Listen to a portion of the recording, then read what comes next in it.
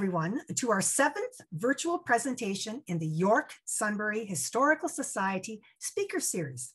I'm Melinda Jarrett, and I'm the Executive Director of the Fredericton Region Museum. I'll be your host for tonight's program. Now, the virtual speaker series was organized by Charles Ferris, member of the Society's Board of Directors, and he's the Society's Programs Committee Chair. We're also fortunate to have the assistance of IT whiz, Stephen Thomas, who has helped us to set up the event tonight on Zoom, and committee member Peter Malmberg, who helped us with the publicity and promotion. I'm going to ask Dr. Bill Parento of the formerly recently retired from UNB's History Department to introduce our guest speaker tonight. Thanks, Melinda. Thank you for the invite. I'm excited. It's my great pleasure to introduce Nicholas Tracy. Nicholas has had a long, fascinating, and ultimately highly successful career and a really fascinating journey as academic life. It began with a BA from the University of Saskatchewan, and both an MPhil and a PhD from the University of Southampton, UK, as well as making several stops at other universities and research institutes. Nicholas began his affiliation and teaching for the history department in the 1980s and has been with us ever since. First as a sessional instructor and then as an adjunct professor. If I can editorialize a bit, I might say that, I worked as a part-time instructor in Ottawa for several years, and there's this weird kind of thing in academia where people tend to put scholars into categories. One is those who are worthy and have tenure track positions, and those who are a little less worthy and depend upon stipendiary teaching. This always seemed really silly to me because I could never figure out how, when I got hired by UNB, I was that much smarter than I was the day before. So, Nicholas really, the UNB History Department has been blessed with really high quality teachers and scholars who work on a part-time basis. And first among those really is Nicholas Tracy, a world-class naval historian who's done an enormous amount of teaching in a variety of formats for the department and has had a world-class career as a naval historian. He's also been generous with his time to the history department, participating in both the intellectual and social life of the department, and as you can see tonight, is committed to the wider community in terms of his intellectual activities. I can't really begin to go through all of Nicholas's publications. It's a voluminous and highly impressive record. And it extends beyond academic history into the realm of popular history. Now, there was a time where if you got a room full of historians together and you put popular and history together in the same phrase, both of which are very good things, popular and history, then it would be looked on in a fairly negative way. It was a pejorative term. I think we're getting over that, thankfully. And Nicholas certainly has made a large impact both in the academic world and in the dissemination of popular history, and I commend him for that. Tonight, his presentation is Master and Madman: The Surprising Rise and Disastrous Fall of the Honorable Anthony Lockwood, RN, one of the early Surveyor Generals.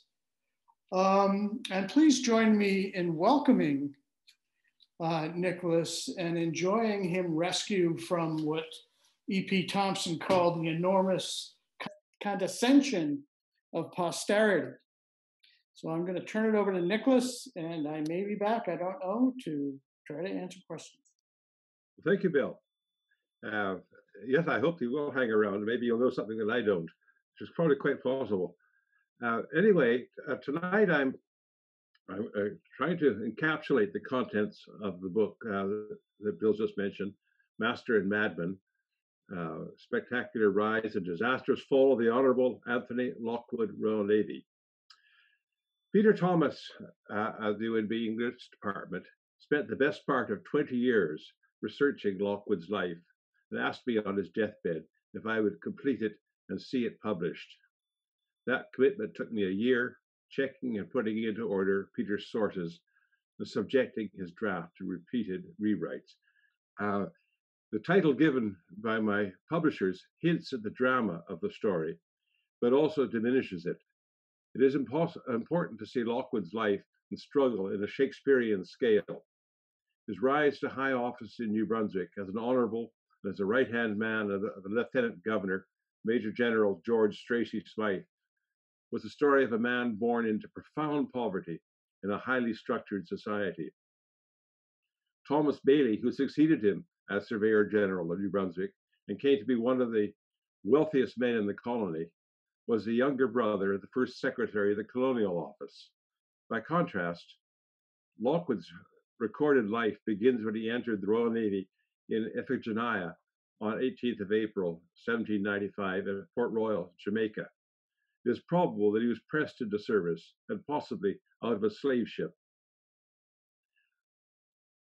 Lockwood's story illustrates wonderfully the upward mobility possible in the Royal Navy during this time of extreme turbulence and change, but also illustrates the perils that lay in the path of those who refused to accept that humble birth set bounds to ambition. Few people began their flight of Icarus from so lowly a position. Lowly, not lonely, but his mercantile service was enough for the Navy to rate him as a master's mate, which in the conditions of wartime was firmly on the bottom rung of a ladder that could lead to promotion and social privilege. His service became that of a hydrographer, where he was able to avoid close oversight and carve his own way. He nearly destroyed himself by quarreling with Admiral Sir James Saumarez during his survey of the Channel Islands in 1805 on Saumarez's home turf, and 4 years after Saumarez had become a national hero after the Battle of Algeciras. But he was more fortunate in finding a patron in Admiral Alexander Cochrane, who in 1807 was commissioned Commander-in-Chief, North America. Cochrane appointed Lockwood acting surveyor of the Barbados Naval Yard, where he set up a menage with a mulatto woman, Harriet Hannibal Lee, whose daughter, Marina, Anthony acknowledged as his own, and brought from England his 2 children from an earlier marriage, Anthony Jr. and Martha. At the end of the War of 1812, Lockwood was commissioned to upgrade the survey of Nova Scotia that had been made by Joseph Frederick Wallet Desmarais. He set up home in Halifax and carried out his survey of Nova Scotia waters, or at least he went through the motions. He ran surveys up the eastern shore and around the south coast to Briar Island, Grand Manan, and St. John. He prepared a brief description of Nova Scotia with plates of the principal harbors, including a particular account of the island of Grand Manan. But the perfunctory nature of his survey suggests that he knew that his employment would come to an end at the end of the war, and that his mind was more on getting the next job than it was on doing the one in hand. In his report, he noted the importance of a light on Briar Island as an aid to shipping heading to the port of St. John. And he recommended that another be located on Cranberry Island at the mouth of the Strait of Canso as a guide to shipping heading for the Miramichi. He sent a copy of that recommendation to the New Brunswick Executive Council following the death in 1817 of the first Surveyor General of New Brunswick, George Sproul, clearly hoping to succeed him. He used the report in 1819 as part of his petition to the Treasury Board, and against all the odds, and in defiance of the better claims of descendants of the Empire Loyalists, he was given the position, and also that of Receiver General. Later, he was to be instrumental in seeing that both these lights were paid for, in part, by the New Brunswick government. Where he found the influence needed to get the appointment is a mystery, although as a Master Royal Navy, he did have technical qualifications. He had never exhibited the sort of subservience usually to be found in policemen. When he took command of the survey ship in Halifax, he had named her the Examiner. Now, the name is perfectly appropriate for a survey vessel, but there might have been a political and seditious implication. The Examiner was also the title of Leigh Hunt's reformist weekly London newspaper, notoriously hostile to government policy. For scathing criticism in the Examiner in March 1812 of the Prince of Wales, Prince Regent and future King George IV, Hunt and his brothers were sentenced to 2 years in separate prisons. During his brief period in office from 1819 to 1823, which is not even noted in the Wikipedia lists of surveyors general and latterly ministers of natural resources, Lockwood vigorously promoted the needs of immigrants, surveyed roads, settlements, the First Nations lands, and made the first preliminary survey for a canal across the Signecto Marsh. As Surveyor General, Lockwood was a member of the New Brunswick Executive Council, and he developed a good relationship with Smythe, the Lieutenant Governor. Now, Smythe was a lonely man and a bitter one, because his young wife had not been well received in New Brunswick. She had died in July, 7 months before his appointment, in February 1817. His great consolation during his life was music, and Lockwood's relationship with him seemed to have included their mutual love of music. And like Smythe, Lockwood was an isolated figure, as a sailor in a colony dominated by the army, and missing his common law Bohemian wife, Harriet. He had enjoyed the company of a woman in Halifax who bore a child which he was willing to acknowledge as his own. But now, in New Brunswick, he arranged passage for Harriet to come to St. John. In what was possibly the first mixed-race marriage in New Brunswick, he married her on 23 of May, 1820. The 3 most prominent leaders in New Brunswick's religious establishments were in attendance. Reverend Willis, rector of Trinity Church, where the marriage took place, James Milne, rector of Christ Church in Fredericton, and Dr. George Burns, minister of St. Andrew's Presbyterian Kirk in St. John. It was not likely that Lockwood's family were well received by those who had given Smythe's wife a cold shoulder. His own attitude to race was a complicated one, possibly beginning with merchant service on a slave ship, but then being practically a slave himself as an impressed sailor in the Royal Navy.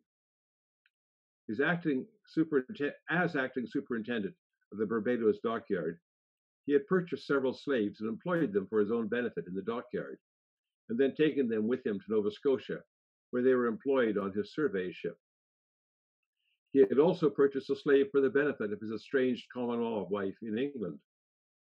The evidence suggests that he had a good relationship with the seamen on the ship, including the slaves, but he hastily returned them to Barbados and sold them when it became evident that trade in slaves was to be banned. Against that cruelty was his defiance of local opinion by marrying Harriet.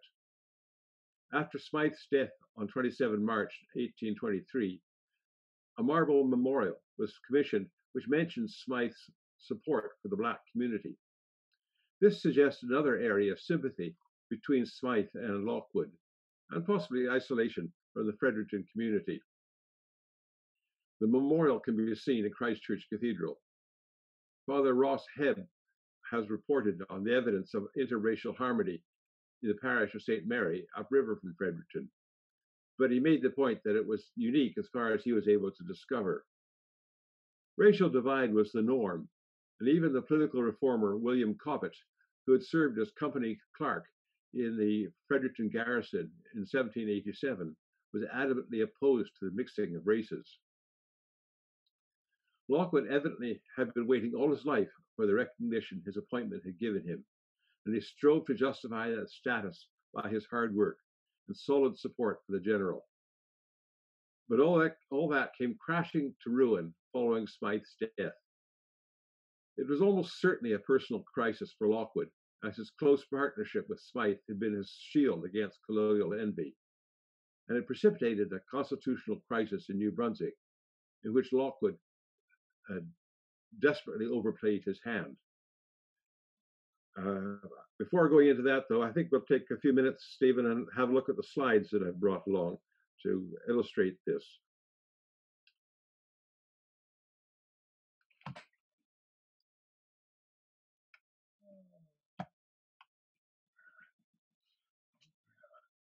Okay, good. Okay, the first slide is Lockwood's sketch of clearing wrecks in Carlisle Bay, Antigua, as part of his work as surveyor of the Barbados dockyard. Next. This isn't anything particularly to do with Lockwood, but it shows the quality of the chart work in Halifax before Lockwood got there, about 50 years before. So it's not really that pertinent, but I thought it would be interesting. Next slide.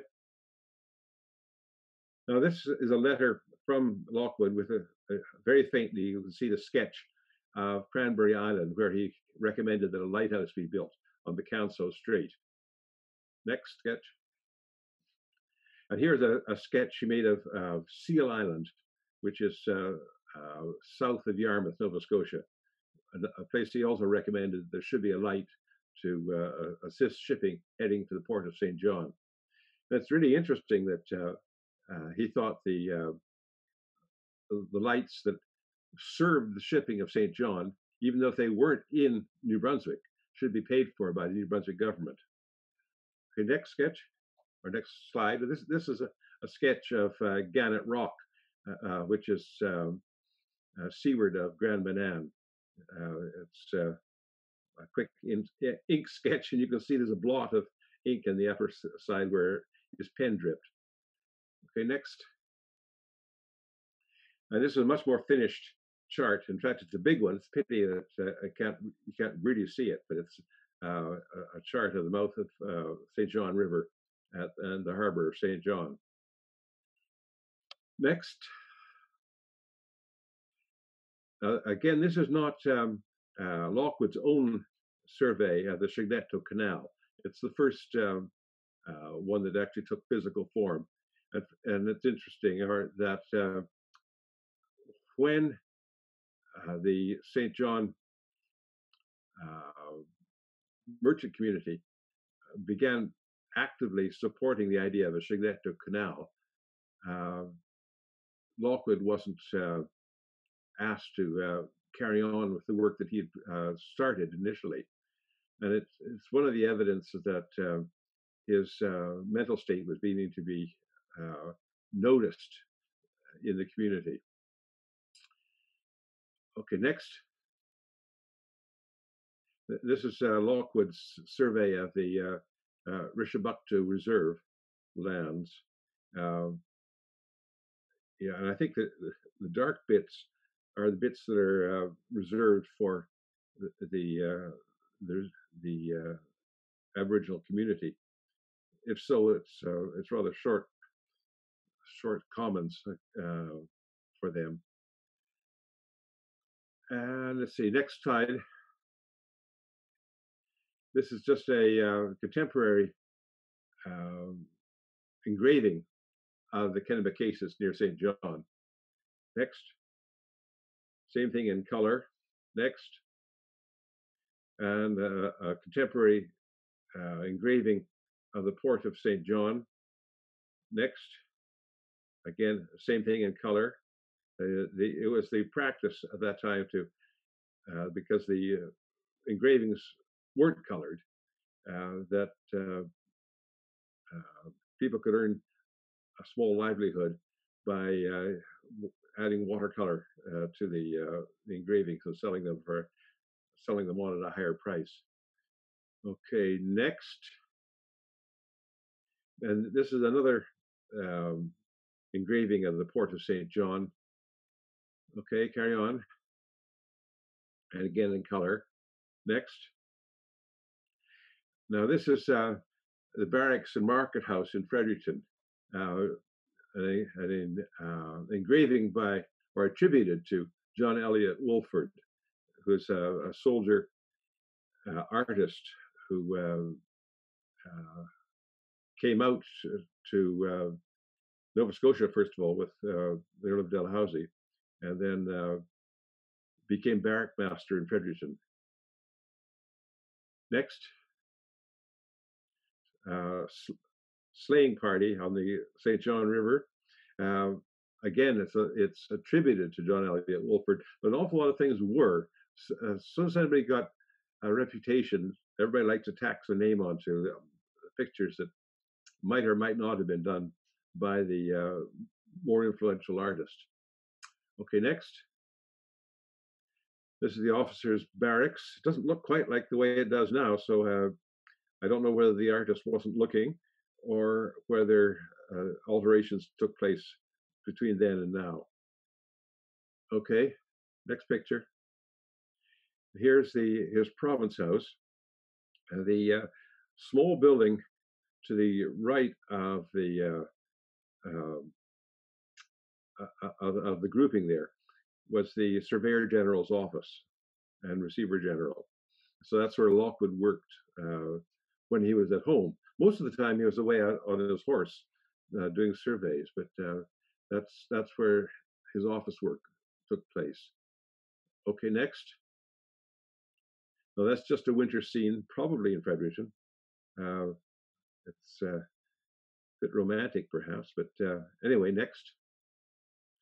This is the governor's residence in Fredericton, an oil painting. Okay, next. The General Smythe, a St. John steamboat. Now, this is not the one that Lockwood actually traveled on, and Dalhousie traveled on, but it's similar. It's about what's the date of that one? Oh, it doesn't matter. It's a few years later than. Next slide. And these are not terribly interesting, but that's a receipt for firewood for the steamboat. Next. And a claim for wharfage costs for the steamboat. Okay, next. And this is a letter that Lockwood wrote on the steamboat. I'll tell you about it in a few minutes, in which he's in a distressed situation. Peter thought that the shaky hand was indication of his mental state, but I think it was probably just because he was writing on a steamboat with a reciprocating engine, and the whole desk was shaking. But who knows? And next, this is the last slide, and it's the UK dust jacket for the book. There's quite a different one here in Canada, but it's and this is what the English think of a sailor who's getting out of hand a bit. The continuation of the New Brunswick government after Smythe's death should have been ensured by appointment as temporary president of the Executive Council of the eldest member of the council, George Leonard. But Leonard had suffered a stroke and had not left his home in Sussex to attend meeting of council for 15 years. The next eldest was Christopher Billop, who also was elderly and apparently somewhat senile, and only attended meetings of council when they could be held at his own house in St. John. In the circumstances, the next in line and most active senior member of the council, Ward Chipman, obtained the agreement of a quorum of council and was himself sworn in as president at the seat of government in Fredericton. But several St. John residents objected and stirred up Billop to insist upon his rights, asserting that the government of New Brunswick could just as well be conducted from the loyalist city. And this, of course, wasn't just that they wanted Billop. They really resented the idea that government should be held in Fredericton when it should be in the bigger center of St. John. The plot then thickened further when Leonard decided that if the government did not need to be conducted from Fredericton, Sussex would do just as well as St. John. Into this crisis, Lockwood unwisely leapt. Here we have to make clear that Lockwood did indeed suffer a mental breakdown.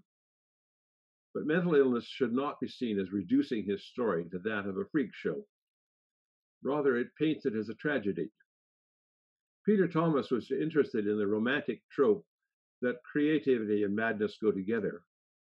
And I agree that the sacrifice of prosaic bourgeois wealth to pursue creative goals sometimes amounts to madness, but mental illness is another matter altogether. And I decided I could not pursue that aspect of Thomas's ideas about Lockwood. There were reasons why Lockwood should have been thinking along the lines of revolution, apart from his own earlier conflicts with puffed-up aristocrats. He had been present at the great 1797 Spithead Mutiny, when the ordinary seamen of England forced Parliament to give them the first pay rise in 150 years and forced King George III to give them a royal pardon. Once in Fredericton, he, along with all who read the Fredericton Royal Gazette, followed the story of the king's dissolute son, the Prince Regent, and his disputes with his wife that he had been forced to marry, Princess Caroline. In 1814, she had chosen to live abroad, and her relationship with her courtier, Bartolomeo Pergami, led to George III forming a commission on 28th of May 1816 that included the Lord Chancellor and the Lord Chief Justice to inquire into the truth of alleged adulterous and outrageous behavior by the princess. On New Year's Day, 1818, the regent presented papers to his ministers laying out a case for bringing divorce proceedings against the Princess of Wales, with the underlying purpose of freeing him to father a male heir to the throne. On 25 July 1820, the Fredericton Royal Gazette announced that following the death of George III, the coronation of his son would take place on 11th of August. Just below the coronation notice, however, dated London 8th June, came the following: arrival of the Queen of England. This long surmised and till of late unlooked for event has at last taken place. Her Majesty having landed at Dover on Monday last and arrived in London on Tuesday evening. The effect was explosive. George persuaded the cabinet to have Caroline's name omitted from the liturgy of the Church of England, of which the king was head as defender of the faith, and the coronation was postponed. He was advised not to seek a divorce because of his own adulterous relationships, but inevitably brought up in the trial. And accordingly, he demanded the introduction in Parliament on 5 July of the Pains and Penalties Bill 1820, under which the marriage could be annulled and Caroline stripped of the title of Queen without a trial in a court of law. Her impeachment failed, however, despite passing through the House because of the public support she gained. The coronation of George IV at Westminster Abbey, 19th of July, 1821, would be described by the Royal Gazette in a lengthy account on 18th September as a splendid pageant. However, it was impossible to avoid reference to Queen Caroline's attempt to gain entry to the ceremony and the fact that she was turned away from the very doors of the Abbey. To make matters worse, on 25 September 1821, she died suddenly, believing that she had been poisoned. These events were profoundly disturbing in New Brunswick, where the monarchy was the heart of social and political order, more so even than it was in the homeland. New Brunswick's franchise was wider than that of the United Kingdom, and Catholics had been given the vote in 1810, but the House of Assembly had fewer effective powers than did the British Parliament, where the restrictions on the monarchy were established by jealously guarded precedent. In 1825, Lieutenant Governor Sir Howard Douglas, who eventually succeeded Smythe, was to write to the first Secretary of the Colonial Office his fears that the British inheritance in New Brunswick was in danger. In a colony bordering upon a republican government, and with which the intercourse is so frequent, it is of great importance to check by all practicable means the introduction of republican principles, and to sustain and strengthen the king's prerogative in every way in which it can be done without touching upon the privileges to which the popular branch of the legislature have firmly established their claim. This, in a country where there is nothing like a hereditary aristocracy, must always be attended with some difficulty. It was not only the British throne that was tottering. In 1820 was a year of revolts in Europe, forcing the monarchs of Spain and the southern Italian kingdom of the two Sicilies to grant liberal constitutions. Welcome as that might be, it was also worrying to the British elite, even those in the colonies. After all, it had been revolution that had spawned Napoleon, and the Bourbon monarchs of Sicily and Spain had done what they could to stem the tide of Napoleonic revolt.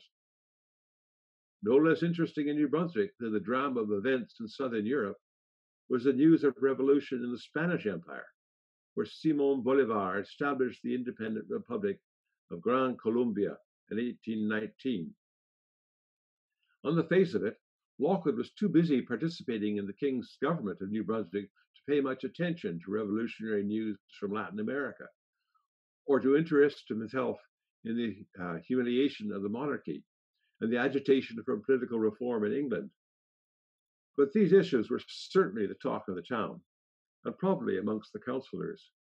It is not surprising that the image of the man on horseback, sweeping away the accumulated baggage of the past, should have lodged itself in his mind, where he found it when mental illness broke down his self-control. A third element in New Brunswick's life that may have determined the form taken by Lockwood's derangement in 1823 was a duel fought between George Street and George Wetmore, the sons of Samuel Denny Street and Thomas Wetmore, respectively, in October of 1821 on Maryland Hill, just outside Fredericton. George Wetmore died at 10:15 a.m. from a gunshot wound to the head. The immediate cause of the quarrel had been a court case in which the men were rival barristers. George Street appearing for the sheriff of York County, and Edward W. Miller, the sheriff, Edward W. Miller, who was accused of false arrest, while George Wetmore acted for the plaintiff. The struggle for power between Warden Chipman and Christopher Billop, with both on shaky constitutional ground, may have seemed to create an opportunity for Lockwood, always on the lookout for ways of bettering himself, to become the dominant figure in New Brunswick. He might have been right about that, had he kept a firm grasp on realities. But the dejection he had been suffering from through the winter was transformed into a mania, which proved his downfall. And when he fell, in the words that Shakespeare put into the mouth of disgraced Cardinal Wolsey, he fell like Lucifer, never to hope again. Lockwood had been present at the council meeting on 1 May when Billop's proclamation was discussed. He was absent at the meetings on 2 and 3 May 1823, but he likely heard about Leonard's letter of the 2nd, indicating that he was not disinclined to assume the government, if only he did not have to travel to Fredericton for the purpose. Lockwood, the man of action, mounted his horse and plunged off along miry roads on his way to Sussex Vale to persuade Leonard to withdraw his resignation from the presidency of the government. The evidence is that Leonard found him an alarming guest, but the upshot was that he issued a proclamation, Leonard issued a proclamation dated the 24th, which may be assumed was dictated by Lockwood. To prevent all future contests and confusion among the good and loyal people of this province, Leonard wrote, I now therefore assume my right to the administration of the government, and direct the members of His Majesty's Council and the Secretary of the province to assemble at my residence in Sussex Vale on the 6th day of June next at midday for the purpose of administering the oaths of office and necessary to qualify me for the discharge of the duties which must now devolve upon me as President of the province. Lockwood added his own signature to the proclamation as acting secretary. When Lockwood left Leonard's residence on the 25th, he headed for St. John. In an affidavit that was taken on oath at the meeting of council on the 31st, his friend Robert Minette declared that Lockwood came to the house of this deponent on Sunday, the 25th of May instant, that the said Anthony Lockwood, although often absent, considered the deponent's house as his own home, that this deponent had seen the said Anthony Lockwood daily since the said 25th of May, and he was clearly deranged and unfit for office. Lockwood was visited at Minette's house by Dr. Paddock and took the medicines prescribed, but altogether disregarded his directions in other respects, as well as the advice and admonition given, with a view to his safety in person. He frequently used violent expressions, threatening the lives of several persons in the city of St. John, who had either offended him or expressed pleasure at his disorderly behavior. On the 27th, still unaware of Leonard's proclamation and the letters that might have been en route to Fredericton by messenger, Chipman rose early to catch the steamboat to St. John, which sailed at 7 a.m. Was he off to meet with Billock or to track down Lockwood? Probably both. Meet with Lockwood he certainly did, probably on the morning of the 28th. It is even possible that Lockwood had himself carried Leonard's proclamation on letters and now delivered them in person. Chipman's immediate reaction was to communicate his concerns about Lockwood's condition in writing to Dr. Paddock. For his part, Lockwood found Chipman's conduct to be mild and liberal, and this, for the moment, deflected him from his purpose. Following his meeting with Chipman, he dictated a letter in which he rambled on, making it evident that his intentions had been nothing less than a coup de main. Having obtained Leonard's agreement to figurehead the administration, Lockwood wrote that he immediately determined to relinquish the high and important situations held by me and prepare myself to act in the double capacity as civil aide-de-camp and inspecting field officer for a purpose and to an end that your mild and liberal conduct has rendered totally unnecessary. I now in confidence suggest that you continue in the administration of duty to which you are entitled by your abilities. He may have persuaded Leonard that his assumption of the presidency would reduce political strife, but it appears that for his own part, he had been tempted to ride the wave of that strife, taking charge as inspecting field officer. His purpose and end can only have been to enforce Leonard's authority, or his own. Chipman now took charge, and with great difficulty he bundled Lockwood on board the steamboat for Fredericton. The next day, the 1st of June, was to witness the dramatic end of Lockwood's attempt to take control of the government, if that is how his actions should be characterized. Robert Minette had also made the journey to Fredericton, and in a sworn testimony, he said that he met the Honorable Anthony Lockwood this morning, being the 1st day of June, near the said Anthony's dwelling. He appeared to be in a state of great irritation. He had ordered a table and chairs to be placed in the public square, where he drank coffee and ordered the opponent to sit there and copy a proclamation that the said Anthony said he had assumed the government of the province, and that he had been forced to do so, that the president had deceived him, and that he would cause him, the president, to be arrested and made a prisoner, and also made use of violent language towards the president, threatening to be the end of him. Lockwood was apparently quite even-handed in his threats, which he also made to the gardener at Government House, and all the rest that had offended him. Minette said that he had understood Lockwood to be threatening to kill the said gardener or do him some bodily harm. To give point to his language, he had about him a pair of pocket pistols, but the ends of the barrels were taken off. Minette concluded that the said Anthony appeared to the opponent to be in a state of frenzy and not fit to be trusted to go at large. Lockwood had included the High Sheriff of York County Edward W. Miller, Esquire, in his threats, saying that he would displace the sheriff and appoint another. It was Miller, however, who had the last word. In the morning, he reported to the council that he had found the Honourable Anthony Lockwood, the Surveyor General, riding about the streets of Fredericton, armed with pistols and threatening the lives of sundry persons.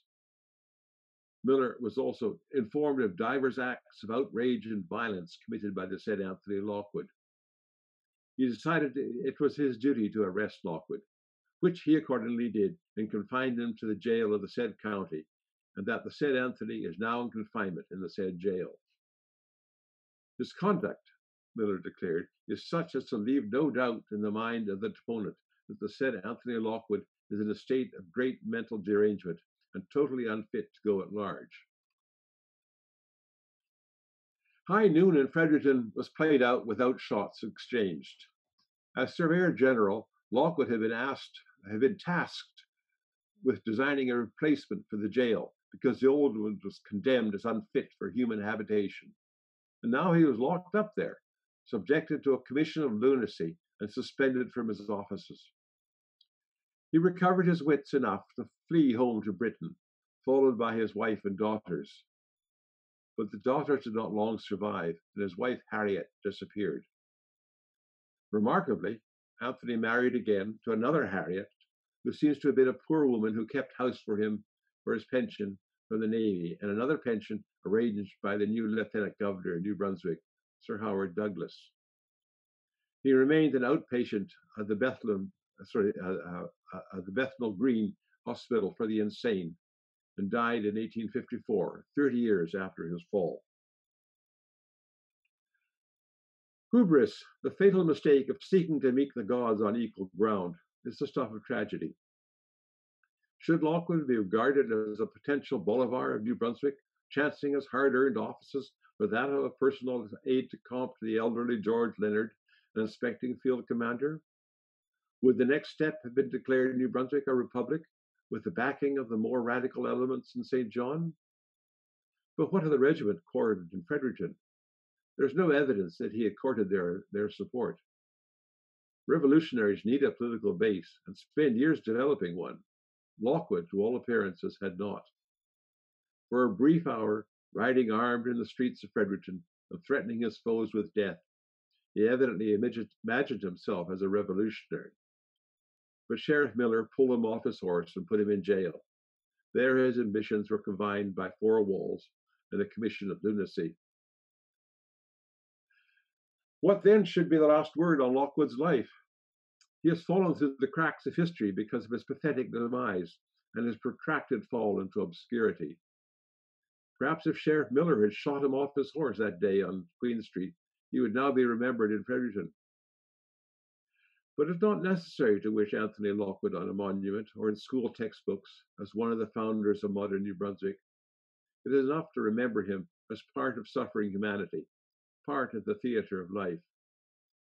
A passionate man, a family man, a victim of his humble birth, but determined to pull himself and his family out of his poverty, who experienced one remarkable stroke of luck, worked exceedingly hard to make a good thing of his new fortune, and then in his prime was struck down by disease.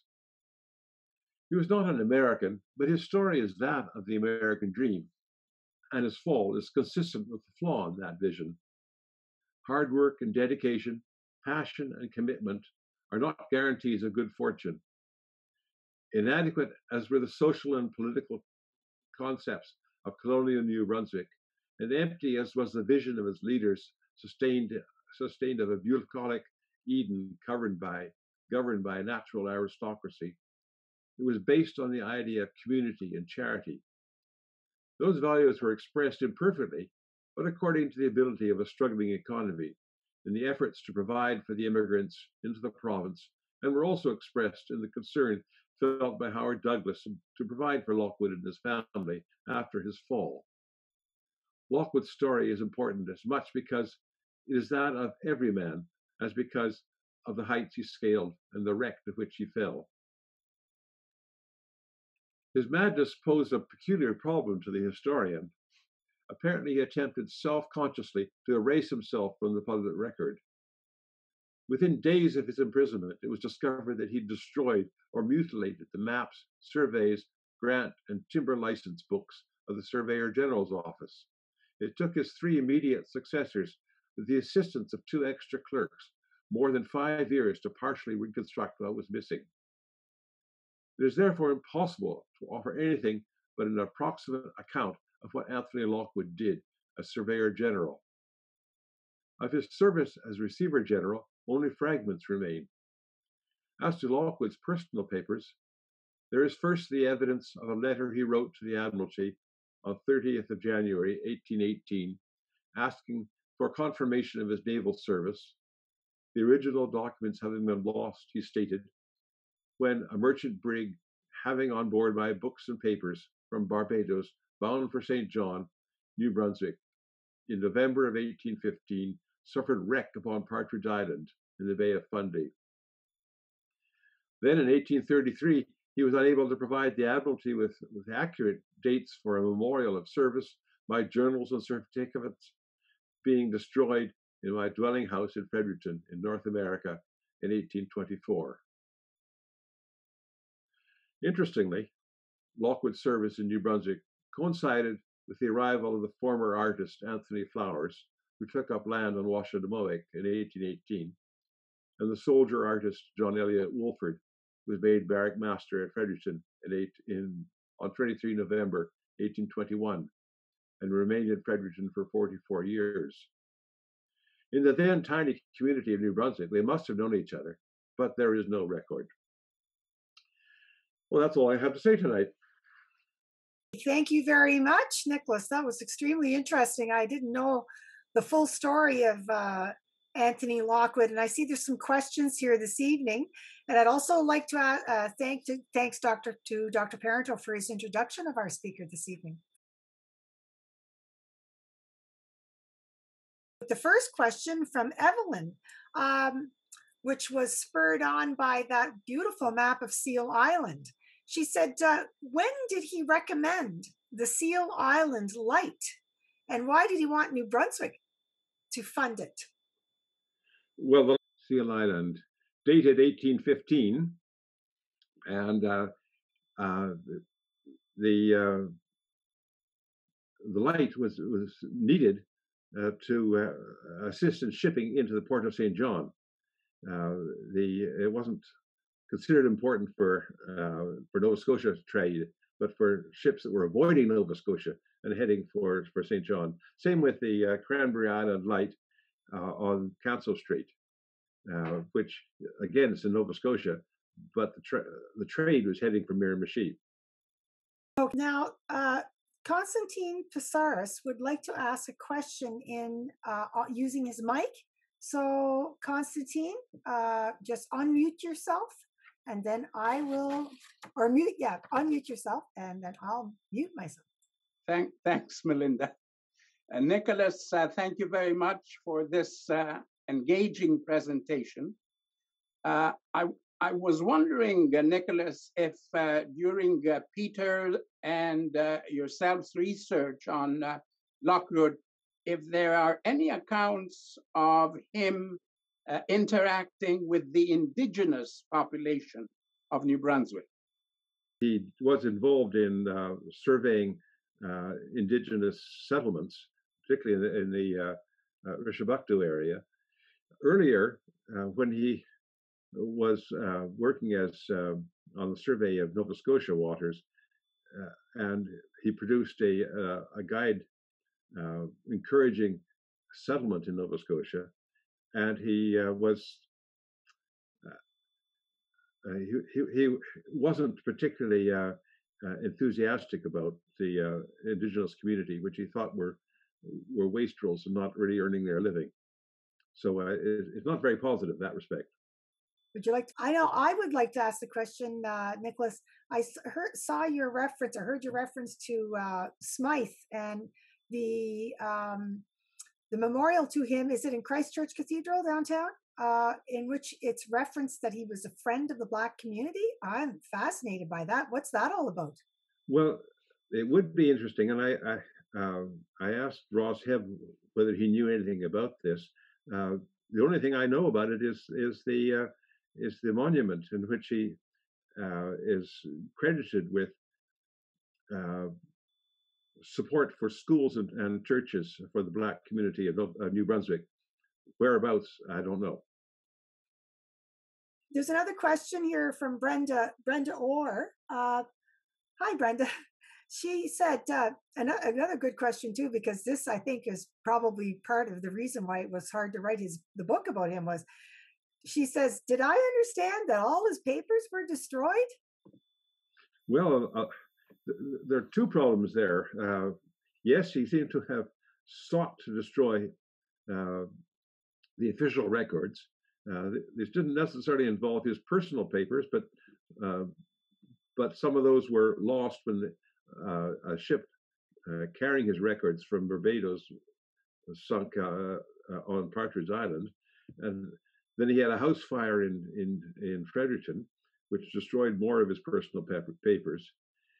But there's also the problem that the provincial records were extremely badly kept until quite recently. I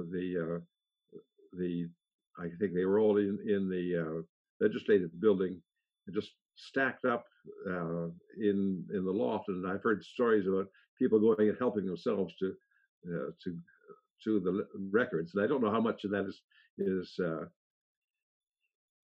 the case and how much of it isn't. Bill, do you have any more information about that? Yeah, I heard, I don't know if it might be apocryphal as well, but I heard the story that they were stored in the basement and there was a flood. So, a great deal of the colonial records. So, but there's certainly enough for McNutt to write his epic, pre-Confederation history. So, yeah, I wouldn't know about that. I do question whether he was that diligent in terms of his record keeping as Surveyor General in terms of the timber births, because people in his position tended to see their post as a perquisite. And so he himself, of course, benefited financially over and above his salary as determined by the civil list. But, I wonder, it took him 5 years to put things in order, but I wonder if we can, we can account for some of that by,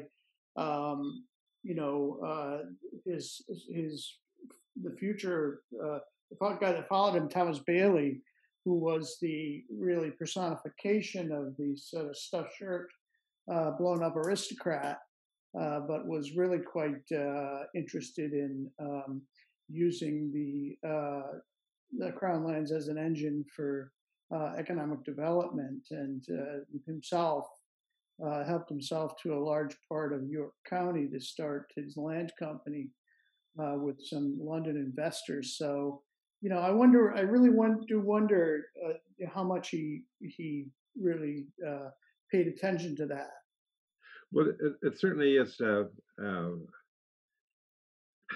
It's never adequate to listen to one politician describing the ruin that he inherited from the previous politician. Right.